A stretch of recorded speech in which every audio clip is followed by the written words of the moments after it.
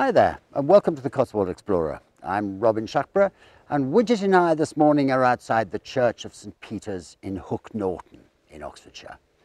Now, the Cotswolds is an extraordinarily varied region.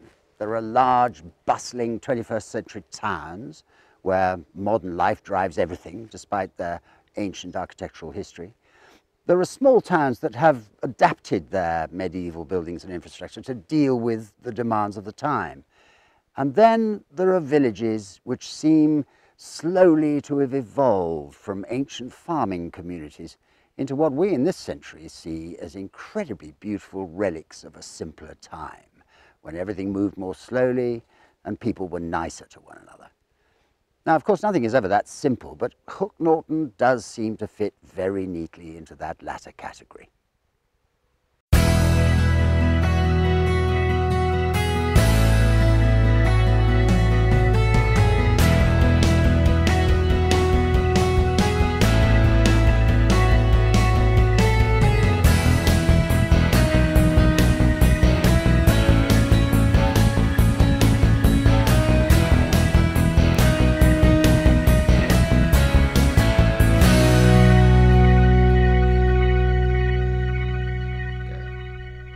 The village is first mentioned in 917 in the Anglo-Saxon Chronicle. At that time, its name meant village on the slopes of Hocker. No one seems to know who Hocker was. Like most of the old villages in the area, Hook Norton started life as a small river crossing around which an agricultural community grew. Farmhouses surrounded by the hovels and cottages of the farm labourers, usually thatched roofed with wooden structures.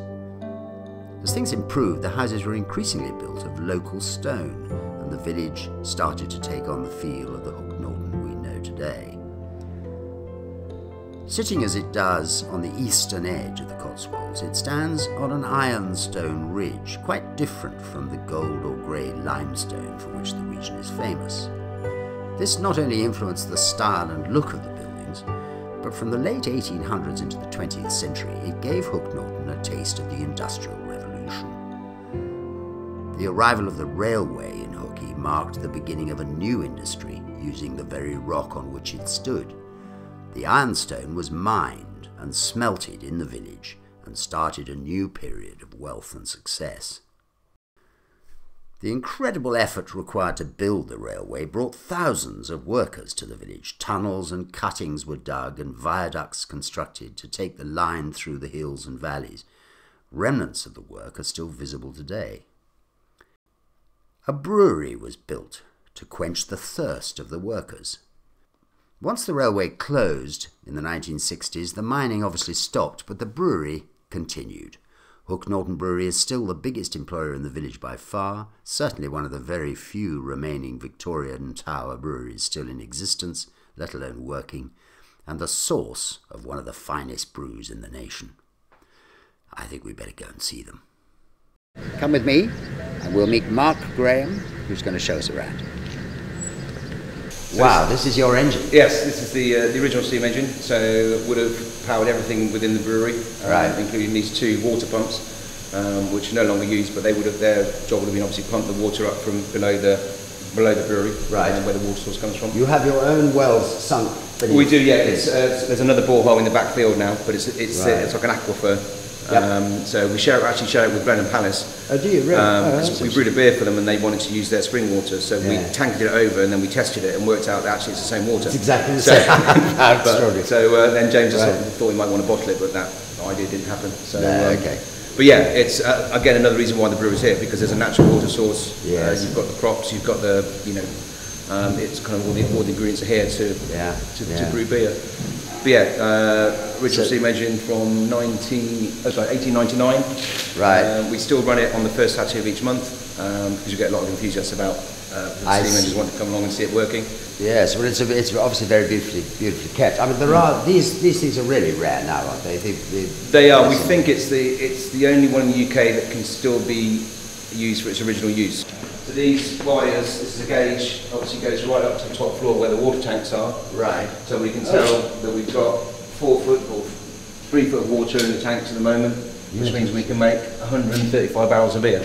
Oh, really? So it does the conversion for you as well? Yeah, so yeah, those go Feet right and at the barrels. top, and there's a little, right at the top, there's obviously the gauge. Yeah. Okay, so and this takes us through the whole process. Yeah, so cold liquor or water goes Yeah. in the top. Then you've got your grist mill, which so then you get your malted barley up into there. Right. So you mill it into the hopper. Then you take your water, you warm it up, you mix the two together in the mash tuns, which we'll just see in a minute. Right. Basically a brewer's porridge. Yeah. And then that gets drained off into the copper, which is through there, where it gets heated. At that point, you can then add your hops. Right. Down into the hop back, where it sits for a while, and then it gets transferred back up into the fermenting tons. So leaving the hops behind, that's why it's called a hop back. Yeah, so you don't take keeping the the hops hops with it. behind. Ended up in the fermenting tons, which will in the fermenting room, Yeah. where it sits for about a week, and then it gets dropped down into the storage tank, and then into the casks and out the door. So the fermenting tons, you've cooled it a bit before it gets to the Sorry, yeah, fermenting that's tons, isn't it? the heat exchanger here. Yeah, so it's, yeah, And then it comes. So your fermentation is taking place at a fairly low temperature, then, not too hot. No. Okay. So it's a strong volume beer today. Yep. So large mash, but fairly little runoff.